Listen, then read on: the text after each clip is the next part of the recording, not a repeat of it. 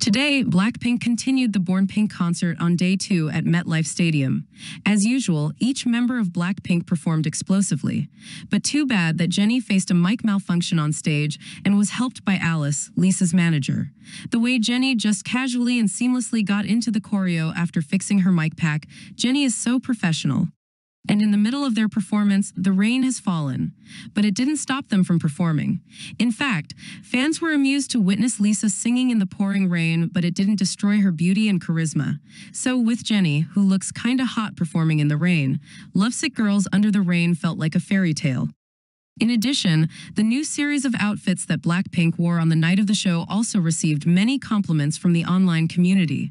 BlackPink had a visual explosion with impressively designed black outfits, showing off their full body with innovative and creative cutouts.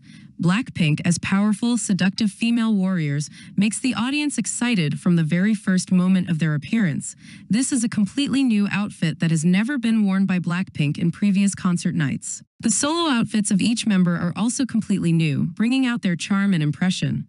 Besides, BlackPink's new encore outfit also received many compliments for being so pretty and cute.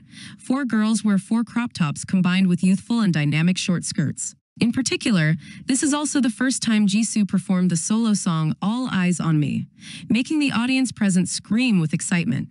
Even Rosé herself had to rush to the stage to enjoy the latest solo performance of the eldest sister BlackPink.